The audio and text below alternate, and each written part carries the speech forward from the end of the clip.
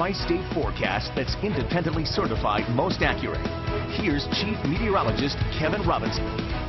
Well, here's something we certainly look forward to on a Friday evening. Despite the fact we had a few rogue sprinkles sneak their way into the area earlier this afternoon and this morning, it looks like we're going to enjoy a dry evening because look how far away the rain is from the tri-state right now. All the wet weather still back across parts of Illinois, Iowa, and Missouri, so we are safe around here this evening. Enjoy the late summer weather here to kick off the weekend and Oktoberfest and many other activities going on across the area. Matter of fact, here's your forecast for your Oktoberfest weekend here in Cincinnati. This evening's going to be warm and sunny. Again, just about perfect out there. Temperatures in the low 80s here through the evening hours, slowly sinking back through the 70s. You don't have to worry about any rainfall out there. That's tomorrow. That's on Saturday. But even Saturday, it's just a narrow window of opportunity here. It's not going to be a washout on Saturday, but I do think there's a few hours Saturday afternoon, kind of midday, early into the evening, in which we could have a quick band of showers pushing through the area. That will be followed by the return of sunshine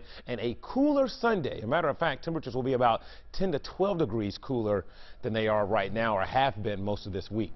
Outside at the airport, 82 degrees right now. We've got a nice breeze out of the south at 10. Look at our dew point. It's up into the 60s. So, again, I mentioned yesterday that humidity levels would kind of tiptoe their way up just a little bit, but it's still going to be very pleasant out there.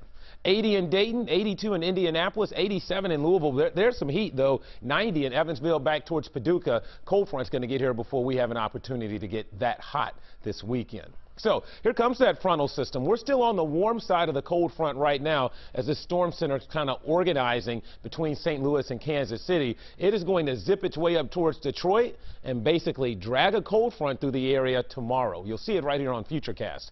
Quiet overnight tonight. Expect mostly clear skies. Again, a very pleasant Friday evening and overnight. Here's 6:30 Saturday morning. It's starting out on the dry side. Probably some sun the first half of the day, too, but then we'll cloud up pretty quick. And I keep the window there anytime between about noon and, let's say, 5 or 6 in the evening. I do expect a quick-moving band of showers, maybe a rumble of thunder. It doesn't look like a lot of rain, but enough to provide some wet weather, though, tomorrow afternoon. But notice by 5, 6, that's already clearing the area. Now, you will notice tomorrow night, it does turn considerably cooler, and then as we get into Sunday, we'll have plenty of sunshine. But as I mentioned, it will again be cooler behind that front for the second half of the weekend. 64 for a low tonight underneath partly cloudy skies. And then tomorrow, expect a line of afternoon showers, maybe a storm. Look for a high close to 80. Here's a look at your 7-day forecast. And I've been calling this only a hiccup because look at this stretch of weather beyond Saturday here. We're talking sunshine through the end of next week. And we welcome in fall, too, with some very comfortable temperatures between 75 and 80. All right, Kevin.